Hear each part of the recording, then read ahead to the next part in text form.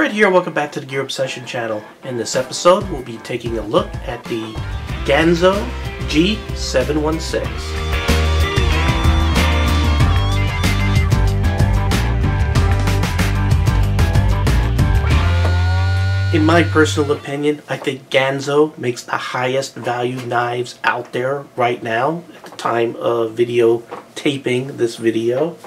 I love my, my Ganzo G704G. The last G in that 704 is that this is the one with the green scales. I really love this. This is my EDC cheapie. You know, if I'm going to carry a cheap knife, this is the one I always go to. But it's not cheap as in made cheap. It was just inexpensive, a little over $16, and it is, again, my favorite high value EDC knife.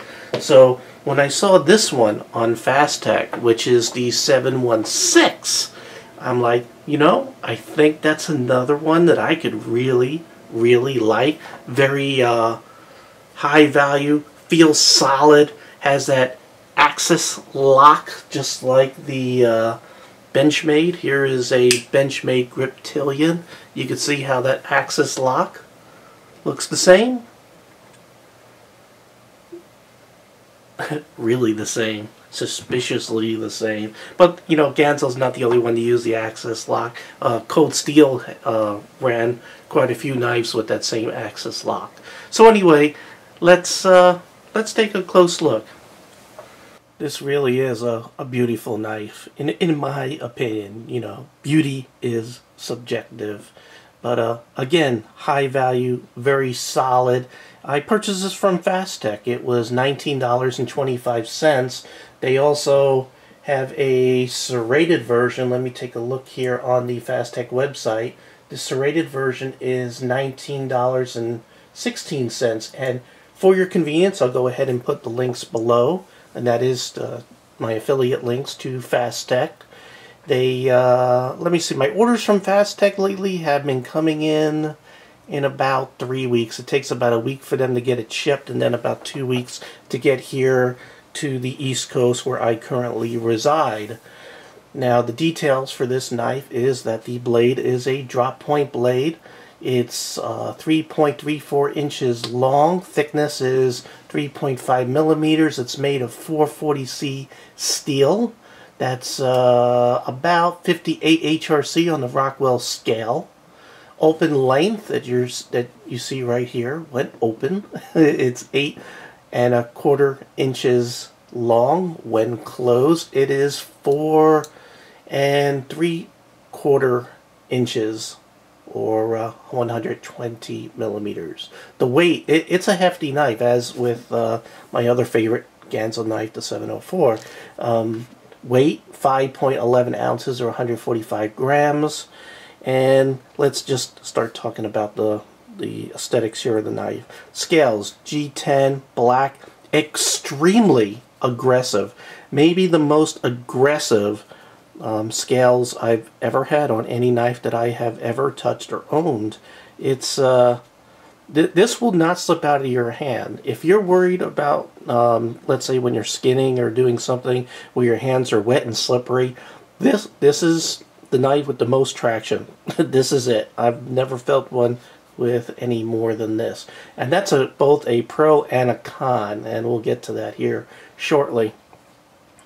You can see it has stainless steel liners in there, and it does have a partial back spacer. You have a glass breaker here that holds the reversible clip that could go from left to right-handed carry. It comes right-handed carry tip up. You can change it to left-handed tip up, but the glass breaker has this really strange hole, just a little divot on each side. So I think there's some sort of special tool that you use to unscrew that, but most people will probably just take a pair of pliers and sort of get it turned out, you know, screwed out and turned around. Again, axis lock, just like the Benchmades, just like some of the Cold Steels, and maybe some other knives out there. I think I've also used it. The clip is pretty nice. I'd say it's between medium and tight, and it is pressing against the most aggressive G10 scales ever made or ever imaginable. So it is difficult to get out of your pocket. It does loop over, as you can see there, so it is deep conceal in your pocket.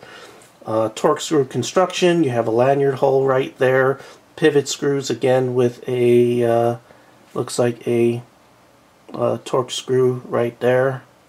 So it can be adjusted. Let's go ahead and open it. Opening it is by the, what do they call this thing? The thumb plate. There we go. And you can see this knife is completely ambidextrous, which I really like too because of the axis lock. The thumb plate and the reversible clip here, completely 100% ambidextrous. So you can see out of the box it's probably requiring a little oil, so you really have to flick that out there really good until you get a little bit of oil in there. Again, drop point, you have a false wedge here. We already talked about the steel. 440C. It's thumb plate. It can be unscrewed. Looks like there's a little Torx in there also. Be careful with these. You know, you're talking about a relatively thin blade with an even smaller screw holding on that thumb plate. This is the case with all, you know, blades with thumb plates. You have stainless steel liners in there. And I think that's really it. So let's go ahead and go down the... Oh, the only other thing I failed to mention there is there is a sharpening choil right there, so you don't have to worry about bumping the edge there against your stone, which is nice. And there is a little bit of flat area if you have a clamp on sharpening device. So let's go ahead and start doing the test. The first thing I like to do is just sort of check ergonomics. Regular grip there, all the grips there feel good. There's no hot spots or anything jabbing me in the finger. Reverse grip, really nice. Your finger does go across that glass breaker, but because they sort of eased your thumb over there with this little cut out here, it's not terrible. You just don't come down and smash your finger against there. It will hurt just a little bit, but overall a very comfortable ergonomic knife. Now when you close the blade centering is slightly to your left, as you can see there, but it is not rubbing against the liners, so that's pretty good. What else do we check? Retention. Now retention, these knives, most knives with the axis lock, you could actually get the flip out by holding it upside down like this, and just I'm going to try to do this without bumping the tripod. So retention, you have, you know, it's not going to come out in your pocket, and it's hard to do this, there we go, on camera with such a tight view here, but it can be done if you just fling it with your whole arm. But it does come out. It's nice and smooth, as most axis locks are. Once it gets a little oil in there and warded, it would be super smooth, just like my Ganzo 704 and Benchmade Griptilian. So let's see, what's the next test? Lock up. No up and down play. No side to side play. Just hitting all the marks almost perfect. Let's go ahead and do our customary paper test. And you might have a, well, there we go. It's not cutting super well. It's adequately sharp, as you can see there, but it's not super duper sharp. But not too bad. It's you know, it's not a super, it doesn't push cut, and there's a little roughness there in the cut, so it's a medium. Let's see if we can shave with this. I mean, it does hold on to my nail just a little bit. We can see if it shaves, and it's not quite shaving too well, just a couple of hairs there, but not too good. So for sharpness, it's adequate out of the box, but you could obviously, 440C, you could obviously sharpen that up relatively easily, and it'll hold an edge relatively well. Speaking about edge retention, again, very well. I also failed to mention the finish on here. It's a satin bead blasted finish, probably the finish that I hate the most. It is not reflective, which is good, but it's more prone to rust than any other finish. Last test, bring in the piece of wood, and for those of you who've never seen any of my reviews, I basically do a stab into some soft pine and rock this back and forth. most steels should not have a problem, you know, being in like a 1/4 of an inch deep into soft pine with the grain, that it shouldn't break. I've only had one knife break doing this, so. But I'm just making sure that the heat treatment and the steel is all done well, and the tip should not break in soft pine, and you can see it's done very well. So I hit all the marks with the test with flying colors. Before I go over the pros and cons, I just want to go over a couple of notes here that I had written down that I want to just put out there. First of all, if you like my videos, please give me a thumbs up. I'd greatly appreciate it. It helps with the ratings, helps push my videos up to the top. Greatly appreciate it. Also leave comments. That helps me out, and it also helps two-way communication. I read every comment. I might not answer every comment. Obviously, having as many subscribers that I have, it is practically impossible. If anything goes on in my life, I cannot get to all the comments, and it's going to become unfortunately less and less where I can get to as many comments as the viewership goes up, and as comments increase, and as subscribers go up, which are all good things. Unfortunately, I wish I could get out there and answer every comment, but it's going to get harder and harder, especially during the holiday season, which you probably have seen if you do follow my channel with any regularity.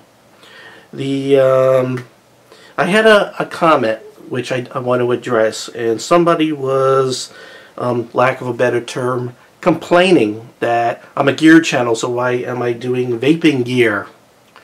In my book, vaping is gear. Almost anything is gear. That's why I called it the Gear Obsession. This channel is based around my obsessions with whatever seems to have caught my interest in this particular time in my life. And you can see how the focus of the channel changes as my interest changes. You know, I haven't done a gun video for a very long time. Do I need to do one really soon? You bet. I came very close to pulling the trigger on a Star pistol, which would have been a CNR purchase, because I do have a CNR FFL. Pretty cool that you could, you know, easily get one of those firearm licenses and then get a gun just mailed to you to your door, which is pretty cool and relatively inexpensive. Paperwork not too hard, and but you know, the CNR, it was a Star B pistol, really cool. It looks just like a 1911. I think the only obvious difference is that it has an external extractor as opposed to the internal extractor on your normal 1911s, and it was like about $250, and it used regular 9mm. A lot of CNR guns, that's Korean relics for those of you not in the gun community. A lot of those type of guns use weird rounds that are difficult to get. And this one used regular 9mm, which is freaking awesome. So, I don't know. That's on my short list of things I really, really want. But, you know, I got to choose. I don't have an unlimited amount of funds, so I got to pick and choose what I'm going to get there. Last thing, and I'm going to put a link, or the link is below down in the description. You're going to see the links for the Ganzo, and both the plain edge and serrated edge. And then it's going to say look down even more, and you go down, you're going to see a link for my Gear Obsession Deals website. Something I'm trying to get off the ground. It's starting out very slowly, or at least slower than I would like. So if you like to support me, so I keep on doing what I'm doing here, maybe one day make it a career. Right now I still have a day job that pays 90%, probably 95% of the bills, actually all the bills. Check it out, please. And what that site is about is it has really I cherry pick really good deals that sort of follow along in the same gear that I have and showcase here and review here on the Gear Obsession channel. So when I come across a really good deal, not just any deal, but really good deal, I post it there. And then if you subscribe to the website, it's sort of a blog, but if you subscribe to the Gear Obsession Deals website, you will get an email every day with what I post, so you can sort of keep up and you can check out those deals. And they are, trust me, really good deals. So if we have common interests here, you would definitely have an interest in the Gear Obsession Deals website. Alright, so let's go with pros and cons. Pros, high value, well made, not expensive. It's an awesome knife. It's not available at too many places, but again, FastTech, 3 weeks, $19.25. Very, very good deal. Good purchase. I might even have to put this on the Deals website because I think it's that special. It does come with a little bit of cons. The centering, the blade centering was just a teeny bit off, and this aggression, the aggressive scales, which are amazingly aggressive, will make this a little difficult to pull out of your pocket. Some people would get around that by trying to smooth out the scales that are right underneath the clip, right there, right underneath the pocket clip. That could make your life a little bit easier trying to remove that from your pocket. By the way, this lanyard hole, I failed to point out that looks like 550 cord should fit through there, but it might be a little bit of a tight fit, but it definitely should fit through. Alright, do I recommend it? Yep, definitely. Run out and buy it right now. Links are provided down below. Alright, well, thank you very much for joining me here at the Gear Obsession channel. I really appreciate every friend, viewer, subscriber, and especially the guy who hates me to say, especially you. And especially you. And I hope you have a great day. Take care. Bye.